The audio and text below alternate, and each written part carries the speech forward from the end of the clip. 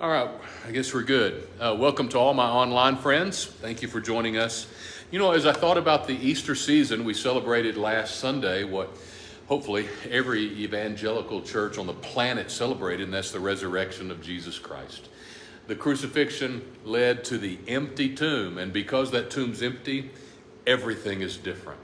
Now we have hope and love and peace and truth because of the resurrection of our Lord. Without the resurrection, Paul said, there is no faith. Take away the resurrection and our faith is futile, and so is our preaching, he wrote there in 1 Corinthians 15.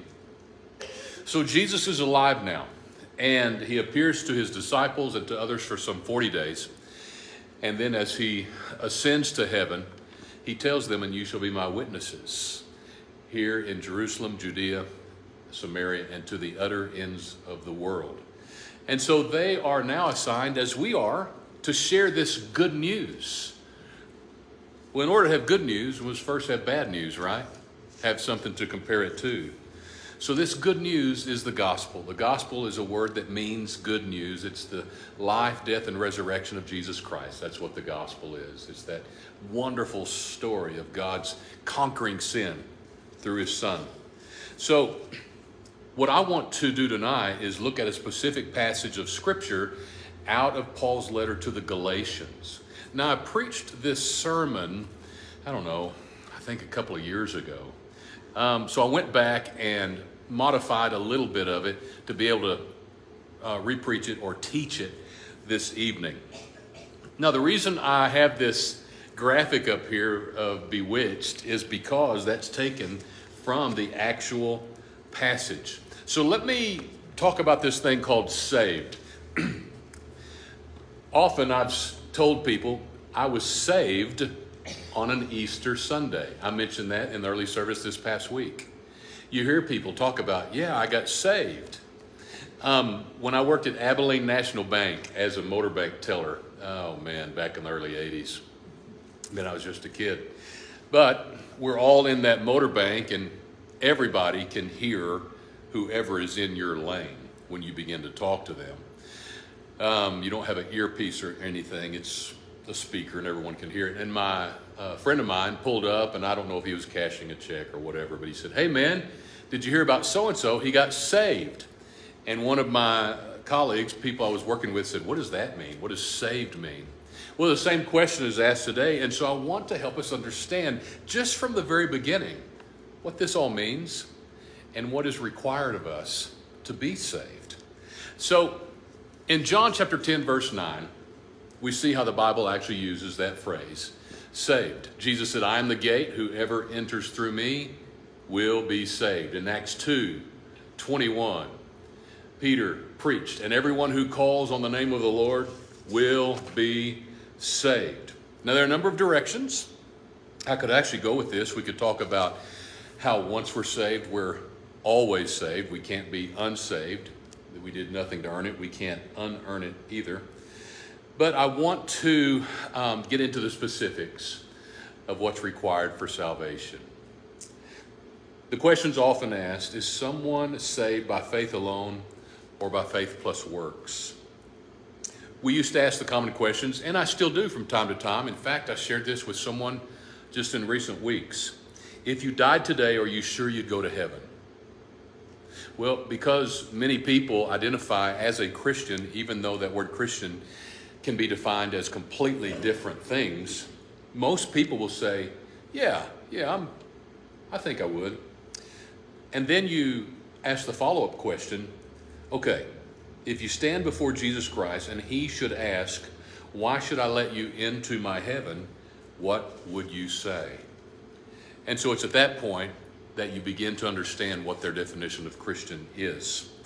If they offer any type of answer other than, I place my faith in Christ, then you can simply ask kindly and respectfully, can I share with you what the Bible says about salvation? And that's what I want to do with you this evening. Is our salvation by grace alone, through faith alone, in Christ alone? Is Jesus enough?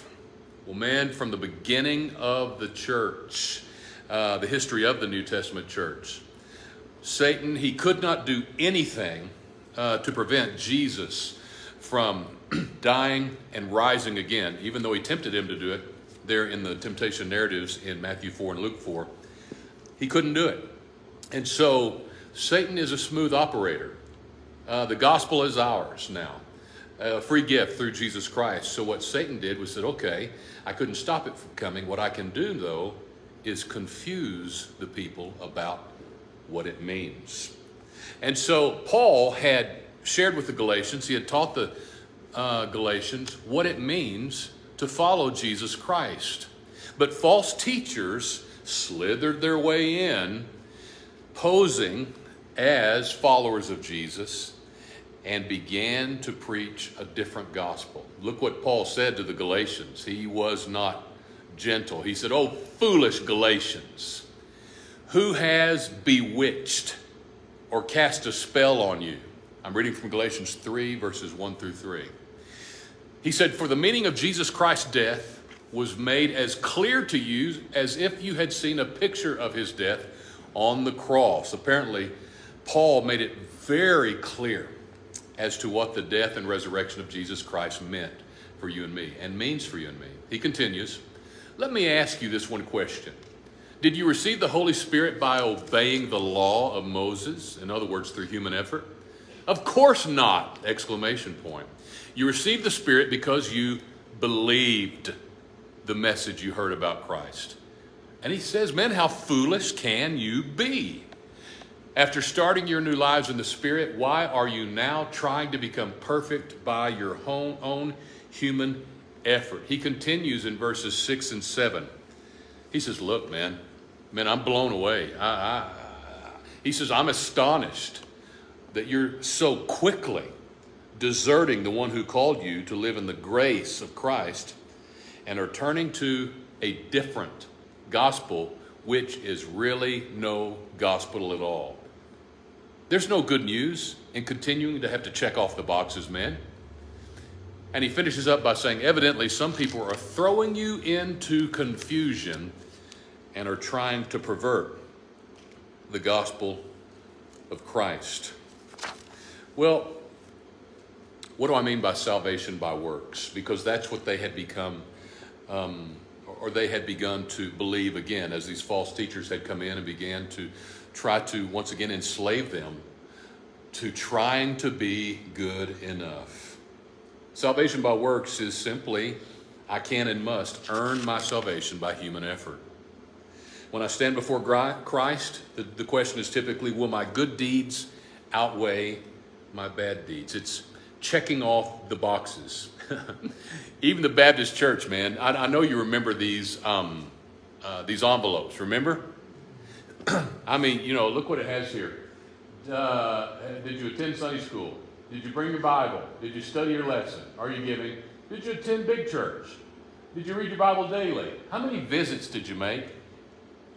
And who else have you contacted? This is literally checking off the boxes. Now, we know what the purpose of this was. It was just to maybe to provide some accountability. But for the average person in the pew, you know what they think? Oh, my goodness. The guy next to me, Bob here, he checked off 8 boxes. And then Dean, he didn't check off any.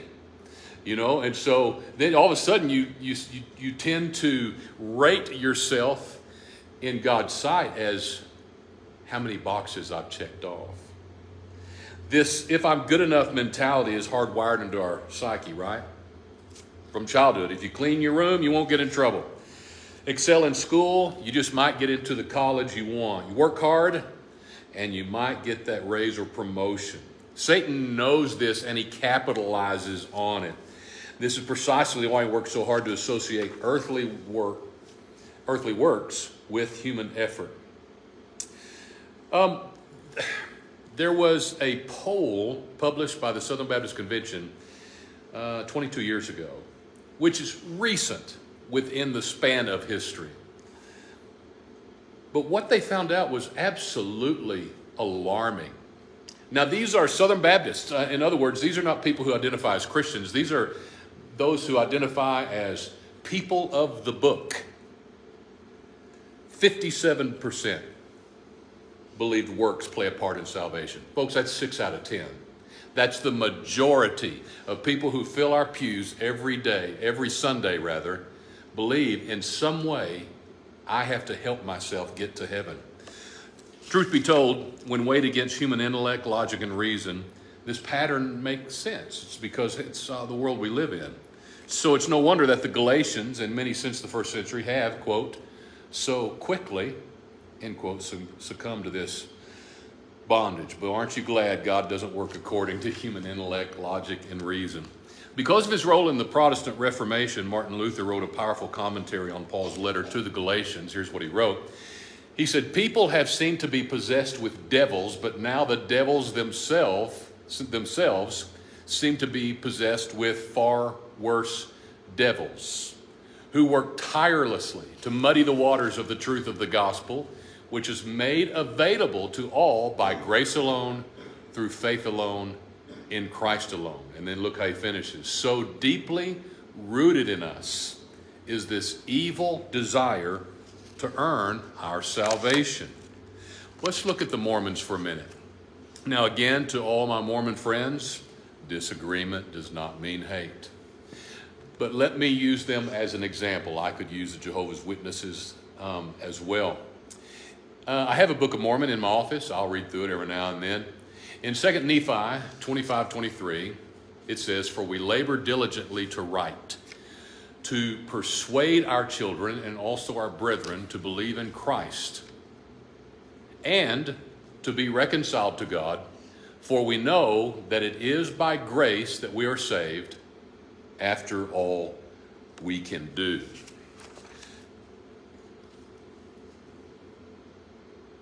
A half-truth is still a whole lie, folks. Let's look at that, the devil's math. I don't know where I got this. It was a long time ago. I can't remember if I was a student and my youth pastor taught this, or if I was at a conference and some speaker taught it, but I've never forgotten it. The devil's math. The devil adds extra biblical sources of authority. What do I mean by extra biblical? Outside of the Bible. The Mormons have 4 sources of their own authority. The devil subtracts from the person and work of Christ. In other words, Jesus is not enough. Number 3, look at that. He multiplies the requirements for salvation. And number 4, he divides your loyalty from God in Christ by emphasizing the importance of another religious figure. Within the Mormon church, they have the prophet who's in Salt Lake City. He can change any word he desires on any source, authoritative source they have. We do not, as evangelical Christians. So let's look at the Book of Mormon compared to the Bible. We just read 2 Nephi. For we know that it is by grace that we are saved, after all we can do. Boy, that tramples the cross of Christ. Paul wrote, for it is by grace you have been saved through faith, and this is not from yourselves. It is the gift of God, not by works, so that no one can boast. It goes on in 2 Nephi. And notwithstanding, this is 2 Nephi 25, verses 24 and 30. And notwithstanding, we believe in Christ. We keep the law of Moses and look forward with steadfastness unto Christ until the law shall be fulfilled. So that day's not come yet, in their opinion. And inasmuch as it shall be expedient, ye must keep the performances and ordinances of God until the laws shall be fulfilled, which was given to Moses.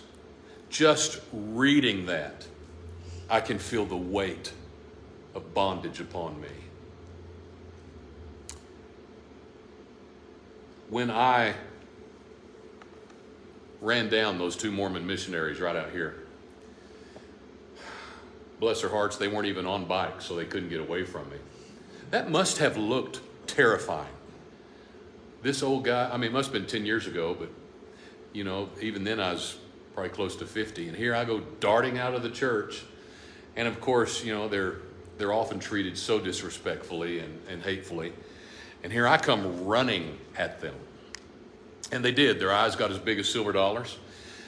And I told them I just wanted to ask some questions. I said, y'all want to come in? And they said, we're not allowed to come in to an evangelical church. And so I said, well, what about when Wendy's was over here? Well, we just go over there. So we hopped in my car and drove over there. I had a Dr. Pepper. They had Sprite because they can't have caffeine. And so I just asked them several questions.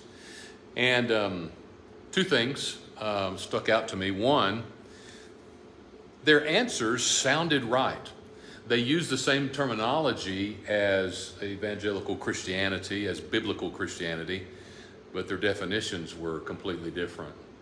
Second, they did try to convert me. And I got to hand it to them. I mean, that's what they're supposed to do, right?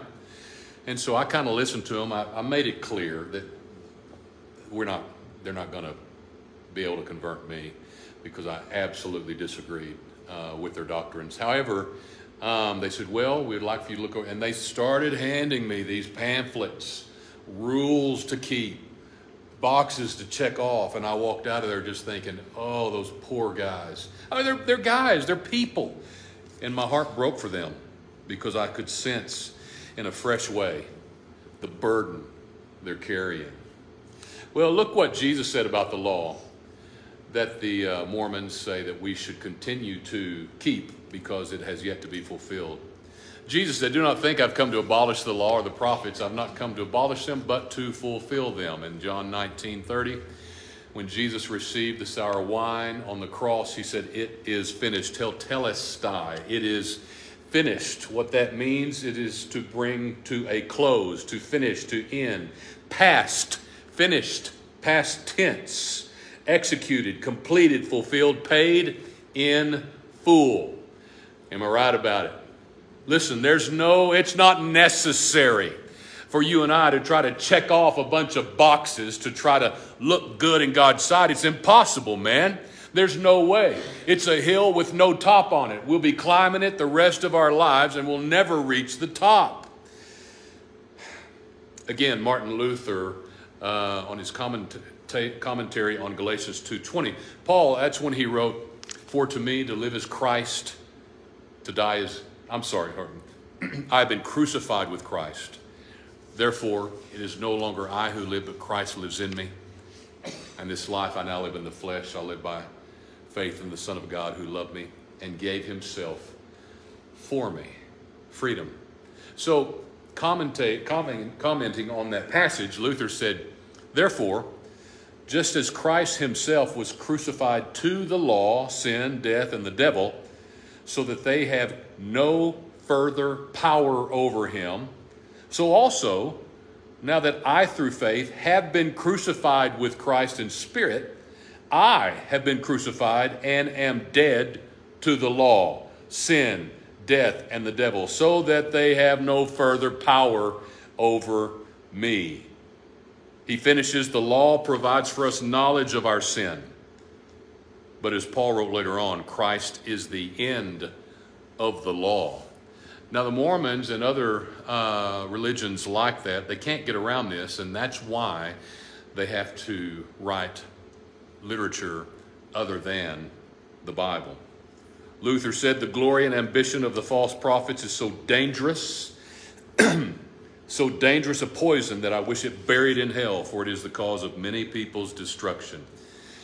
Oh, I don't know if you know people who are so crippled with back-breaking burdens of trying to just check off the boxes. If I do enough, God will love me. It is bondage. And you know what? What if you begin to fall behind? Because, I mean, this is a matter of checking off every box every day, every minute of every day, knowing you didn't get them checked off, all of them, and then getting up and starting over the next day. That was the whole purpose of the Old Testament law, man. It wasn't to bridge the gap. The cross did that. It was to serve as a reflection, a high-powered mirror so that we look into it and go, oh man, I do not measure up. I can't measure up. So all of a sudden we get burdened, right? I mean, it's a burden we can't. I mean, if we have a bad day, and then what if we have a really, really bad day? It's more like that, isn't it? I mean, it's just backbreaking. And also, what an absolutely miserable way to exist where salvation is concerned. Not to mention terrifying, because what if I die and I haven't finished checking off the list, man? 31, 33, 39, 28, 17. Those are not the lottery numbers.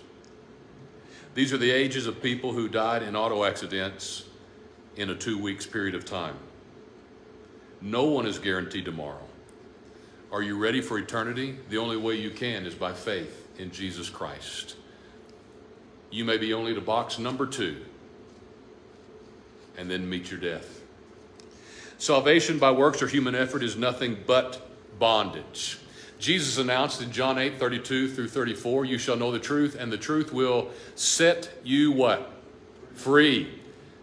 And so the Jews, they answered him, said, we're offspring of Abraham. We've never been enslaved to anyone. How is it that you say you'll become free? Jesus said, man, truly, truly, I say to you, everyone who practices sin is a slave to sin. Now, there are those who go, man, I don't practice sin. Sin doesn't have to be an ingrained habit. It doesn't have to be an addiction. We're all cursed with a natural desire to sin, every last one of us. The way I like to describe that is no one had to teach us how to lie, how to be stingy, how to be angry, how to hate. It all came naturally. And that's why Paul said in Romans 3:23, all have sinned and fall short of the glory of God. That is the bad news that precedes the good news. Talking about freedom, Paul wrote to the Galatians, he said in chapter 2:4 and then 5:1, he said, this matter arose because some false believers had infiltrated our ranks to spy on the freedom we have in Christ Jesus and to make us slaves. It is for freedom that Christ has set us free. Stand firm then and do not let yourselves be burdened again by the yoke of slavery.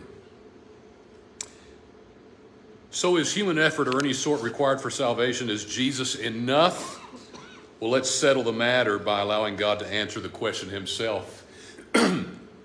Jesus said in Luke 7:50 to the woman, he said, your faith has saved you. Now go in peace. In Acts 16:29 through 31, Paul and Silas in jail for preaching Christ. The jailer called for lights, rushed in, and fell trembling before Paul and Silas. He then brought them out and asked, sirs, what must I do to be saved? They replied, believe in the Lord Jesus, and you'll be saved, you and your household. In Romans 10, verses 9 through 13, if you declare with your mouth Jesus is Lord and believe in your heart that God raised him from the dead, you will be saved. Look what Jesus said here in John 6:29. This is the only work God wants from you. Believe in the one he has sent. Probably the first verse many of us ever memorize. For God so loved the world, John wrote in chapter 3, verse 16, that he gave his one and only Son, that whoever believes in him shall not perish, but have eternal life. And again, we go back to Galatians chapter 2, verses 15 through 16, where Paul said, we know that a person is not justified. That word justified is a big theological term, which means simply just if I'd never sinned. 100% holy, 100% righteous. I've told you before, if you were to stand before God right now, considering the thoughts and actions that we've done in the last several days, no telling what we've said or thought, right? But if we stood before this mighty, holy judge right now, he would see you as 100% righteous. and 100% holy. Not because of something we've done, but because of what Christ did.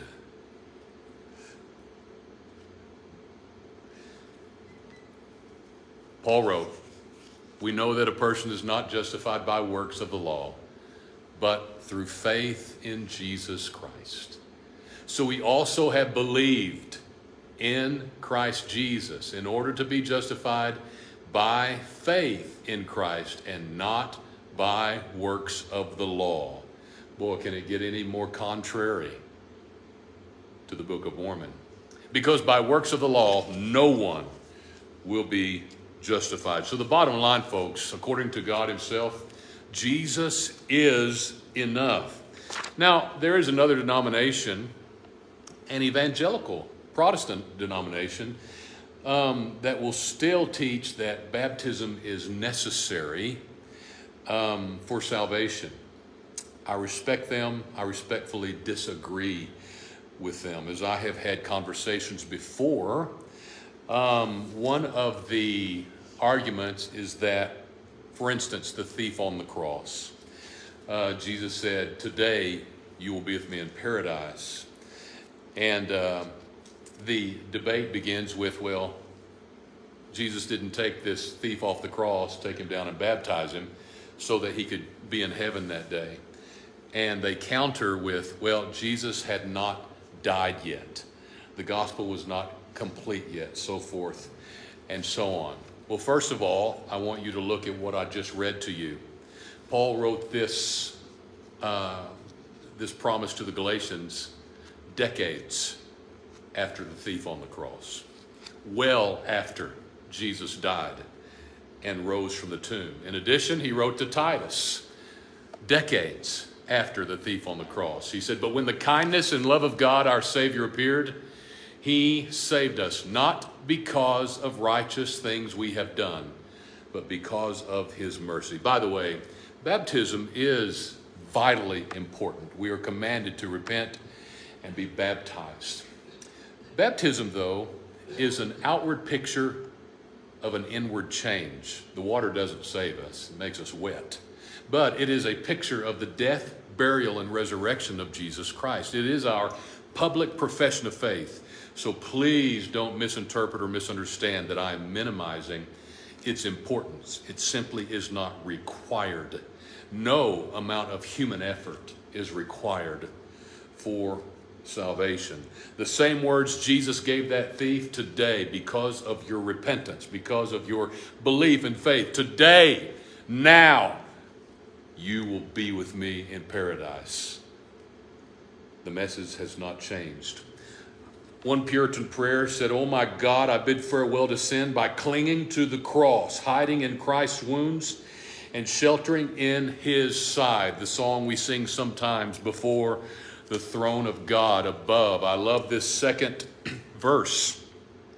When Satan tempts me to despair, and he tells me of the guilt within, all the guilt because I just can't check off those boxes. Look at me, I am unworthy and gross and filthy and dirty. He says, upward I look and I see him there who made an end of all my sin. Because the sinless Savior died, my sinful soul now is counted free. For God the just is satisfied, look at this, to look on him and pardon me. To look on him and pardon me. It's what Paul meant when he wrote, he who knew no sin became our sin for us, that in him we might become the righteousness of God. Am I right about it? So Tim Keller, I call him a modern day C.S. Lewis, pastor of the Redeemer Church in New York City. This is fantastic. He said, this is the gospel.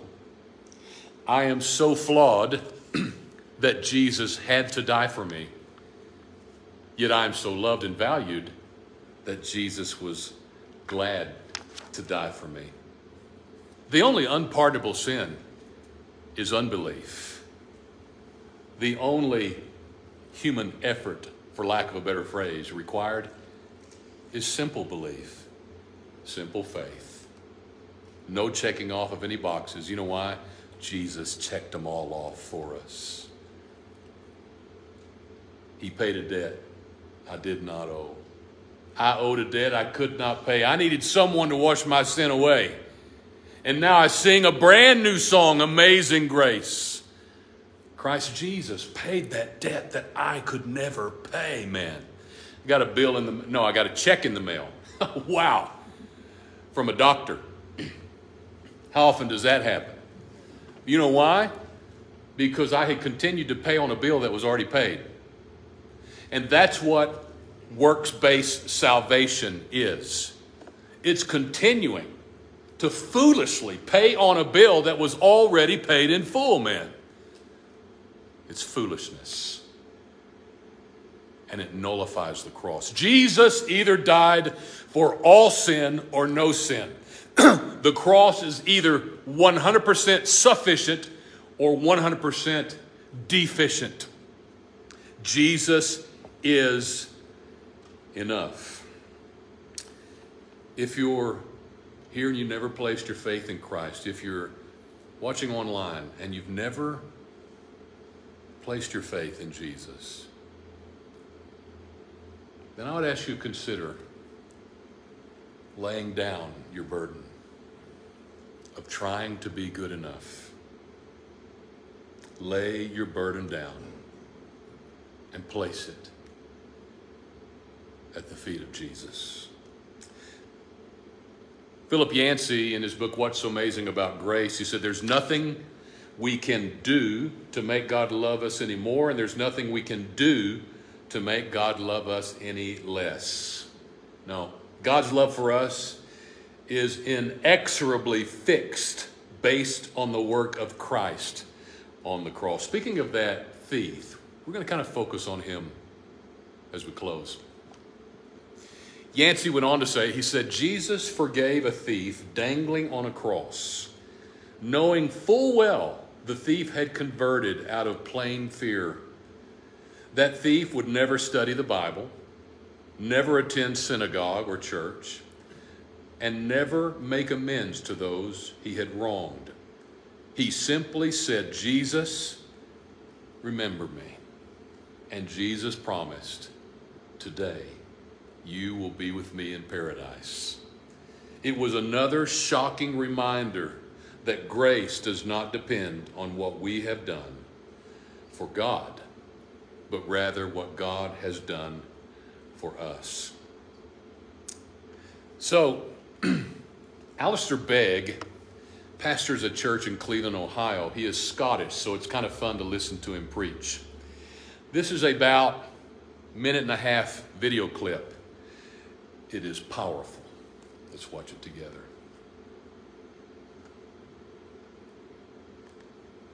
Without the preaching of the cross, without preaching the cross to ourselves all day and every day, we will very, very quickly revert to faith plus works as the ground of our salvation.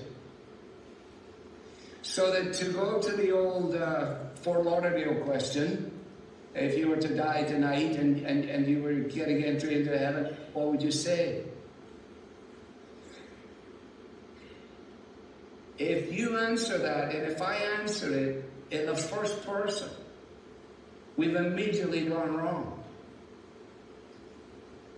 Because I believed, because I have faith, because I am this, because I am continuing. Loved ones, the only proper answer is in the third person, because he. And think about the thief on the cross.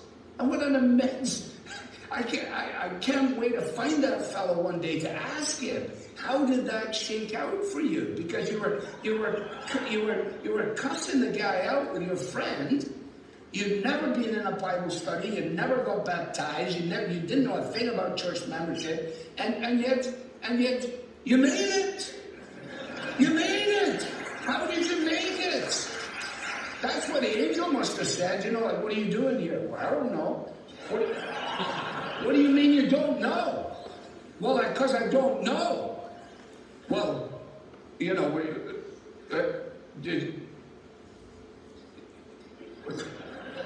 excuse me, let me get my supervisor. They go get the supervisor in here. So, wait, just a few questions for you. First of all, are you clear on the doctrine of justification by faith? You guys have never heard of it in my life. And what about, let's just go to the doctrine of Scripture immediately. This guy's just staring. And eventually, in frustration, he says, on what basis are you here? And he said, the man on the middle cross said, I can come.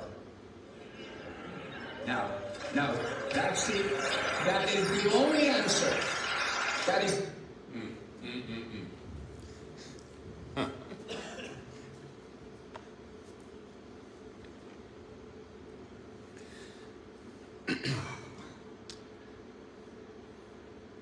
When we stand before a holy and terrifying God, the one true judge,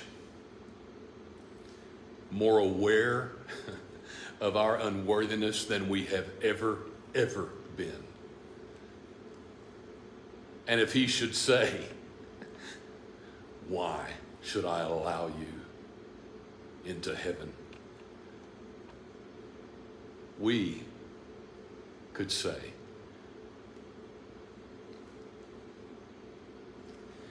the man on the middle cross said I could come. By grace alone, through faith alone, in Christ alone. Jesus is enough. Let's pray. God, Lord, I am in absolute awe as I continue to understand and will continue to try to understand for the rest of my life that you did everything. I did nothing. I deserve hell, you gave me heaven. I deserve pain, you gave me life. I deserve despair, you gave me hope. And that when you were on the cross, I was on your mind. And I thank you, God. Thank you. Thank you. In Jesus' name I pray. Amen. Well, thank you for coming, folks. We'll see you next week.